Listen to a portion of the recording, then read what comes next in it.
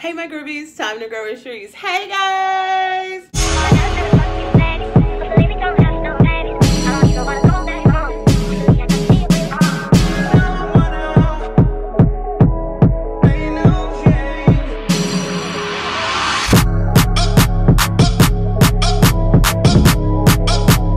Hello guys, coming today with an awesome mukbang. I'm going to be doing a little cooking in front of y'all. Backstory, I gotta go to work today, so I go late, so I'm going to eat lunch, and I said, why not cook lunch with my grubbies? So thank y'all so much for watching my last video. I appreciate y'all. When I see that my views go up a little bit, then that encourages me to record with y'all, so I'm excited. So let's get to cooking. We ain't got time because I gotta go to work. All right, so first thing first, we're gonna turn on this grill thing. And I always just turn it on super high. I don't know if I should do that. Maybe I should keep it on. Let's try 300. Okay, so the first thing we're gonna do today, we're cooking grilled ham and cheese sandwiches, y'all. Okay, so I'm gonna show y'all the items while that's heating up. Okay, I'm gonna spray some of this right here. It's called olive oil spray. Onto the thing. And this is the bread that we're gonna use right here. And it is called Sola bread, which is supposed to be some kind of low-carb bread, y'all, which I like it. And then it comes from Costco. And then we're going to use Monster cheese, also from Costco. And uncured black ham, also from Costco, okay? So we're going to make us grilled cheese, y'all, and let's eat, okay? So, first thing first, like I said, I need to give me a little side table, okay? Because that would really help me out. We're going to spray this. All this is going to be sprayed. I'm going to try not to cut so much out because I want to try to edit it and record it and get it up. I mean, record it, edit it, and get it up. Chemicals. Yes. Okay. So we sprayed that. Now the Sola bread comes. It's tiny little bread. See how cute it is? And the Sola bread, y'all, is 70 calories for one slice. So, you know, you're going to get your calories in. But it's low carb. So, they're little tiny breads. They're cute. So, I'm going to put down 4 of them where y'all can see them. Okay. Sola. Sweet and buttery. 2 grams of net carbs. 2, 4, 6, 8. So, I'm going to have 8 grams of net carbs if I eat all this, y'all. My restriction is so strong right now, you know, at the moment. Y'all, and this is super, super, super simple. I love super simple. Okay. So the cheese, wait a minute. Okay, it's open right here. It's resealable. I love Monster cheese, y'all. It melts so good. Okay. I ain't gonna even lie. Has always been one of my favorites. I had kind of slowed down eating anything other than slow. Okay, you're getting a little too crazy. But lower it down because it's getting a little smoky, y'all. Y'all know stuff get to popping, and your girl cannot do it. Ooh, ooh, ooh, ooh. Y'all see that smoke? I don't know. Maybe I should lower it down a little bit more. Or maybe I should do this. Huh? I don't know. I'm confused. Okay. Yeah, you want to be smoky and stuff? Let's do 200. Because, you know, 200 is still high. Yeah, I have never mastered this grill thing. And I've been using this thing for years. Which this is not the same one I had for years. This is a new one. Since the hurricane, I lost the other one. Probably before the hurricane. Alright, so this is the ham. Look at that beautiful ham. Beautiful. Okay, I'm putting 2 on each one. Okay. And all you want to do is take your top bun or whatever this is, bread, and put it on top. Okay, there we go. And we're gonna let that grilled cheese. Okay, or shall I say it's gonna do what it do? That's what grilled cheese do. It do what it do. Okay, but let me show y'all real quick how already the bread is looking kind of good. Look at that. Wait, is it hot? No, but anyway, look at that bread already. Yes, and this bread has like it says sweet and buttery, and it has like a sweet and buttery taste to it, okay?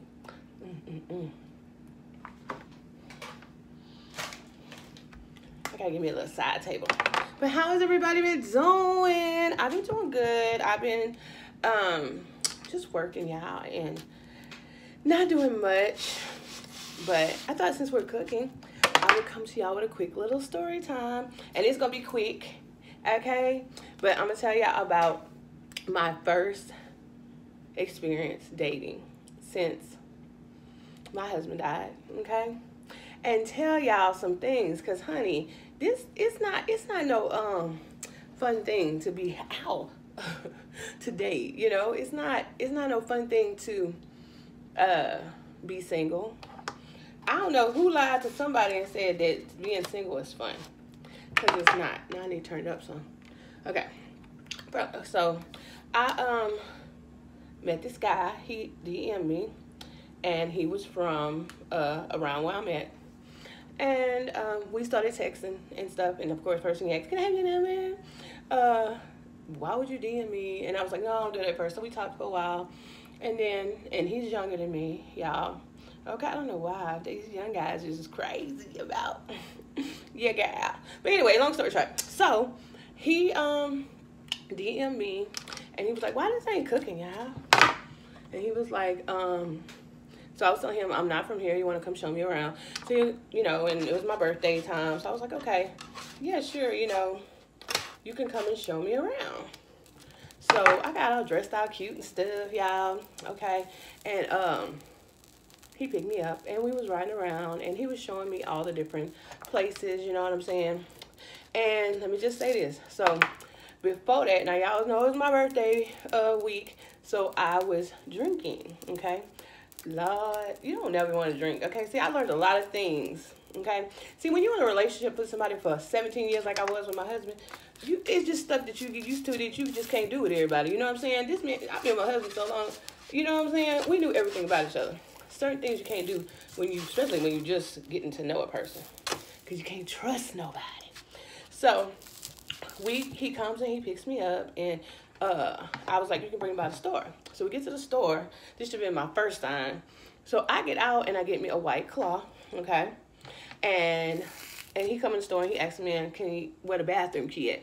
Not even offering to pay for my White Claw. So I was like, okay, I ain't tripping. You know, we just met. So maybe he just, I don't know, maybe he just ain't that type of person. He young, y'all, okay? So, but young or not, I don't care. You be a gentleman. Y'all done flipped it about 15 times, but I'm letting it meddle a bit. So I should remember her sign. So then after that, I said, "You can show me, like, you know, where everybody hang out." Because I think it was like a Saturday night.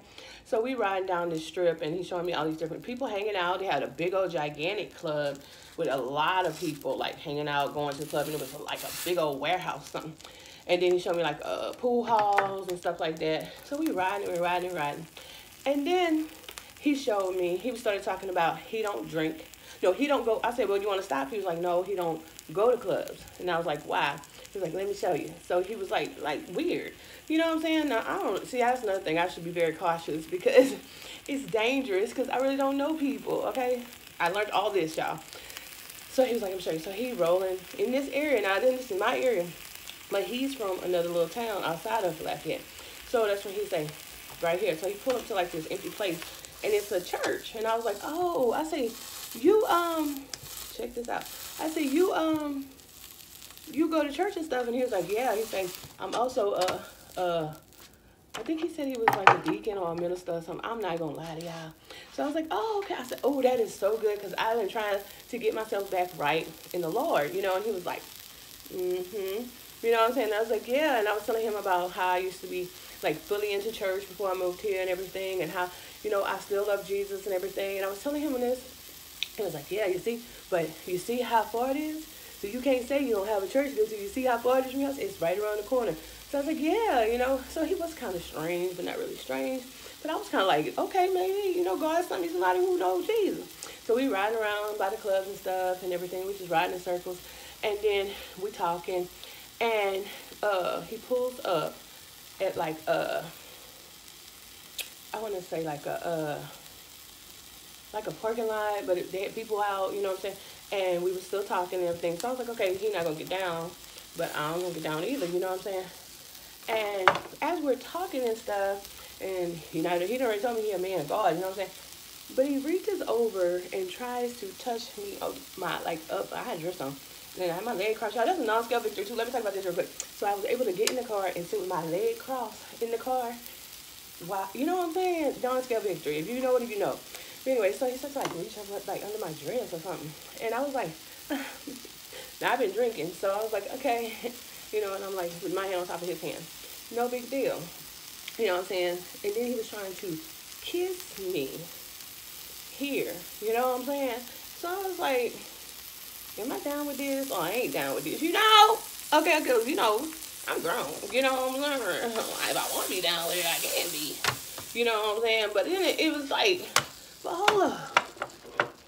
You supposed to be a man of God. What's going on? You know what I'm saying? So that kind of freaked me out. So I was like, you know what I'm saying? And so I pushed his hand away and I was like, no.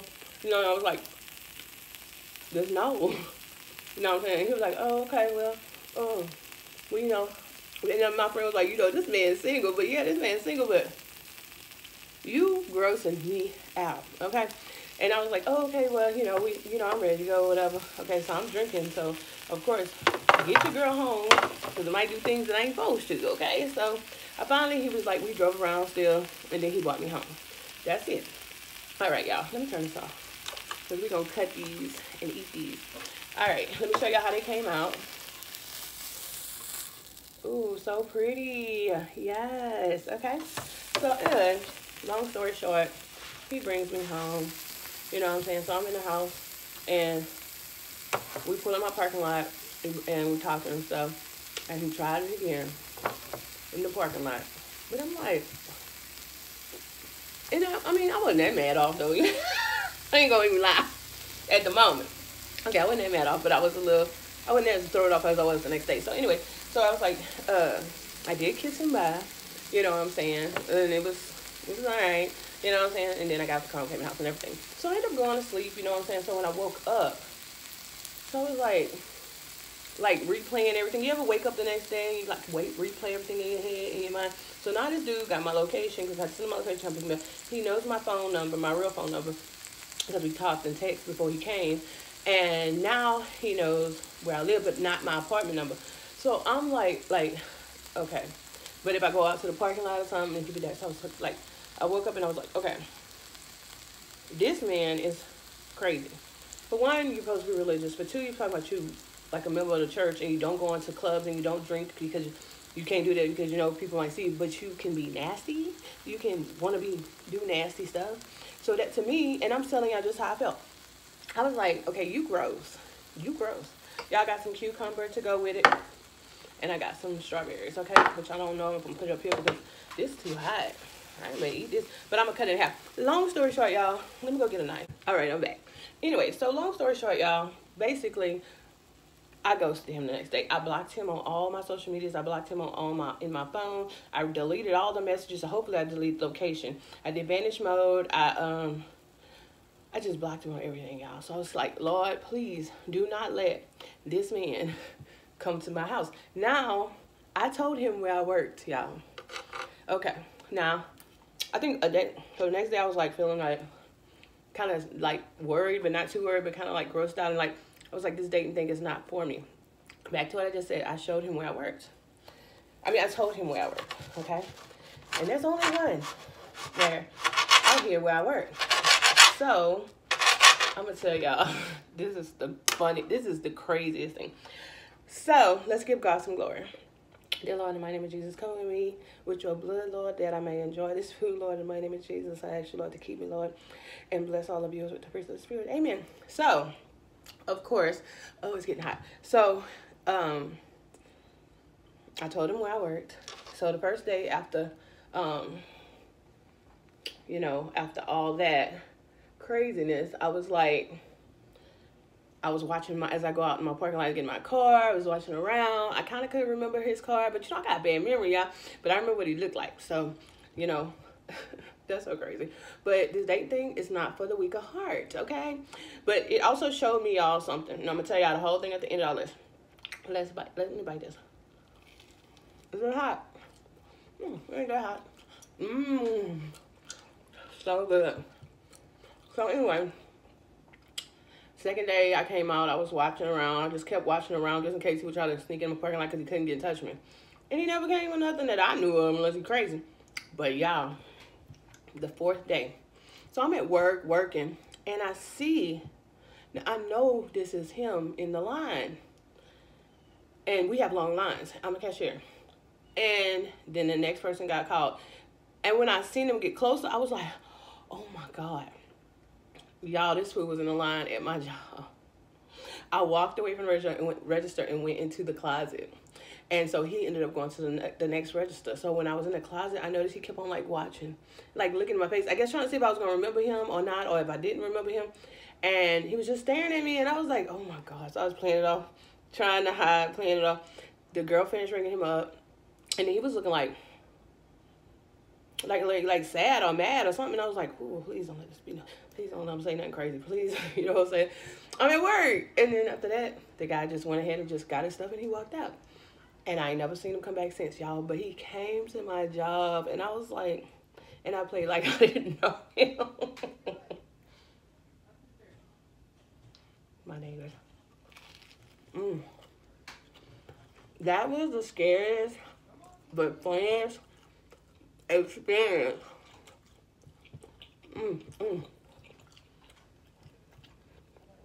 Celebrate, y'all, to say this is like my first time, like, I don't know, and it'll be my last. So I was telling my son, I was like, I'm just not ready. I'm not ready. No. This Cherice is good. Look how fresh. So I was telling my son, I'm just not ready. It's not for me right now. I'm gonna chill out. And just chill by myself. And I cried and cried because it was like the first time I went out with somebody, and you know, since my husband died. And it's been almost a year, y'all, but I don't want to cry now. But I'm not ready.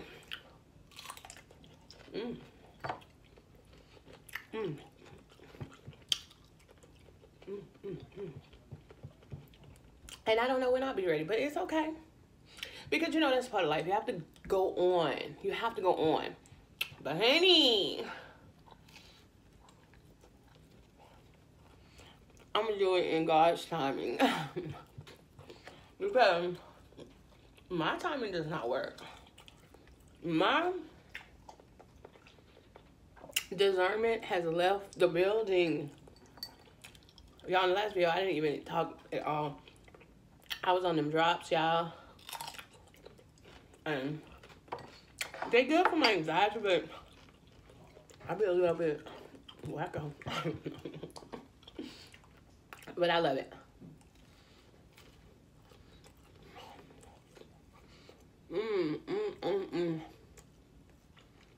It's so good.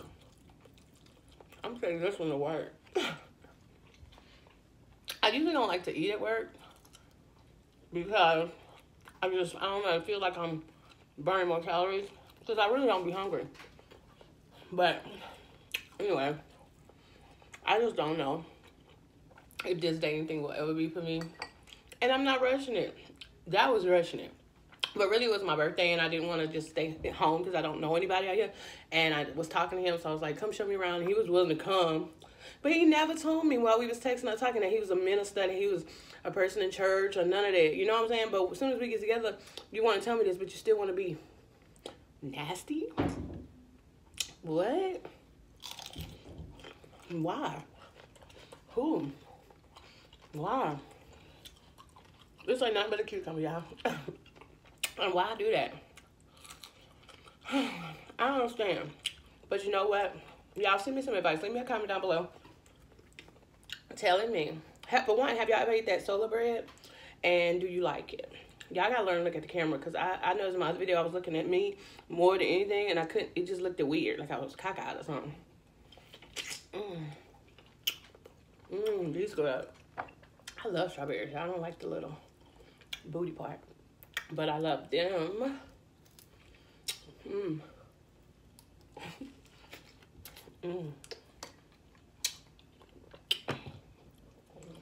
Ooh, excuse me. So, for me, dating is a no. I just had a guy DM me yesterday. You know, he seemed so sweet. He's from Houston. I told him, he said, can we get to know each other? And I told him no, because I'm still mourning my husband who passed away. And if he on Instagram, he know that my husband passed because I put it all over that. So I told him no, I'm still mourning my husband and I don't want to meet nobody else right now. This is the other half, y'all. See how it came out? So good. And he said, well, wouldn't you feel, you know, that you're strong enough and stuff? He was so sweet. And he was like, you know, he said, you know, just DM, he said, inbox me and we can have a conversation. No, he said, when it's convenient for you. He said, just something, basically saying, hit him up and we can have a conversation. And I said, okay, and I gave it a heart. But that's about it. And he's not the only one. I wonder why. I've never had so much communication, y'all, as I have now. And I know I lost weight. I don't know, and I don't want to say that because I always feel like I was pretty, like really, really cute before.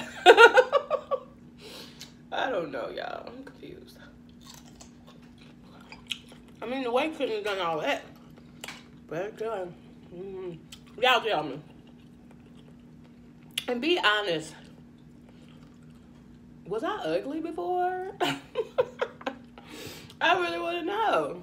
Because, I don't know, attention will make you feel some type of way. And I'm not going to do it. I'm not going to do it at all. Y'all, I'm full. I ain't going to even lie. And I don't want to be too full because I got to go to work, y'all. But I ain't going to do it. I'm not going to let my weight loss have me feeling like I'm all that. Even though I love looking at my own self. You know what I'm saying? But, you know, I'm not going to do it. One more bite, okay? Because I am full. Y'all gonna make this ham and cheese, honey. If y'all like these cooking videos where I cook in front of y'all, leave me a comment down below. And we'll do more of these, okay? Y'all, I love y'all so much. I have to go to work. But I wanted to come and just share this story time with y'all. And tell y'all about this crazy dude. Now, I haven't seen him back in my job. And he might never come. But he might come and say, hey, you don't remember me? I'm going to be like, no, who are you? You know? Blame it on the alcohol, baby. Because that's what I'm going to do. Okay, y'all, I'm going to continue to eat. I love y'all so much. Always remember to dab on your haters and sparkle on them. And I will see y'all when the next time it's time to grub. Love you.